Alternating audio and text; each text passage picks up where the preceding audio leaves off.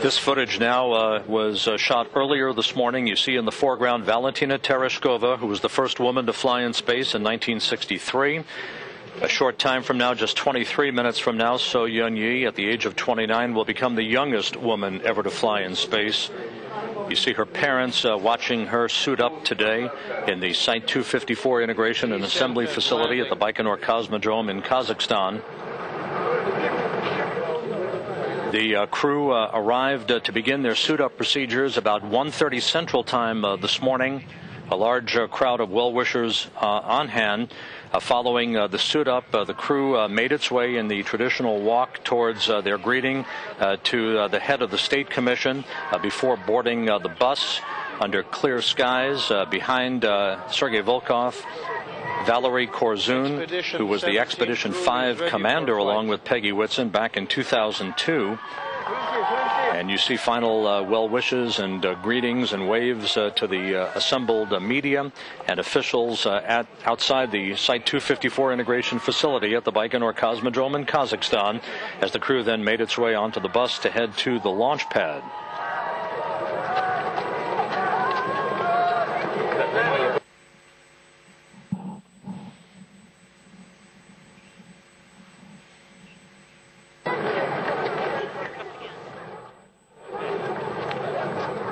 As you watch this footage that was fed a short time ago from the Baikonur Cosmodrome in Kazakhstan, showing the crew boarding the bus to head to the launch pad.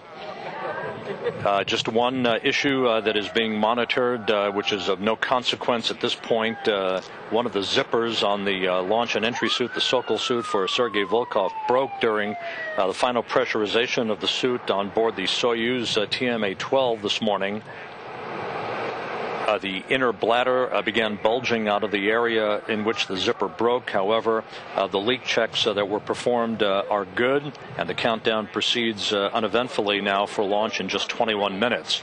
You see at the launch pad now the crew in its final farewell to the well-wishers as they began to ride the elevator up to the crew portion where they climbed inside the very tiny Soyuz TMA-12 to begin to strap in for final pre-launch checks and preparations for liftoff that is scheduled less than 21 minutes from now at 6:16 a.m. Central Time.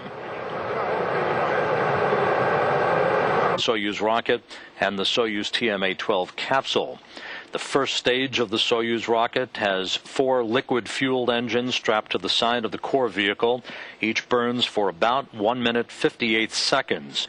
The core engine also serves as the second stage engine and continues to burn until about the 4 minute 58 second point of the Soyuz's climb to orbit.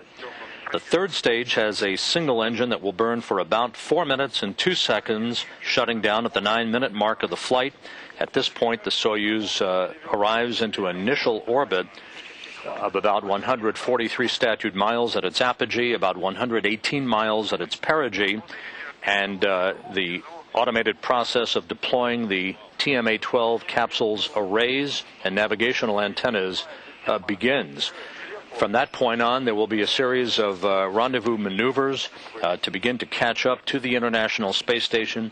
In fact, there are 2 mid-course correction burns that are scheduled today, a third one tomorrow, before the vehicle moves into its automated rendezvous operations on Thursday that will lead to a docking to the International Space Station just after 8 a.m. Central Time on Thursday. At the time of launch today, the International Space Station will be flying over the Pacific Ocean just west of Pitcairn Island. Inside 30 minutes now to the launch of the Soyuz TMA-12. Inside the capsule itself, station and Soyuz commander Sergei Volkov is in the center seat. Flight engineer Oleg Kononenko is strapped into the left seat as the onboard engineer, and South Korean spaceflight participant So-yeon Yi is in the right seat. The 23.5-foot-long Soyuz spacecraft weighs almost 16,000 pounds, is composed of 3 modules. At the very top is the orbital module. At the bottom is the instrumentation and propulsion module, and sandwiched in between the descent module, in which the crew resides for launch and landing. That's the only one of the three components that returns to Earth. After the spacecraft reaches orbit, its solar array wings are deployed, spanning almost 35 feet, the entire spacecraft nestled inside a protective shroud at the top of the Soyuz booster that is jettisoned about 3 minutes after launch. The crew uses the orbital module, sometimes known as the habitation module, during on-orbit operations. That includes the docking mechanism, the hatch, and the rendezvous and navigation antennas.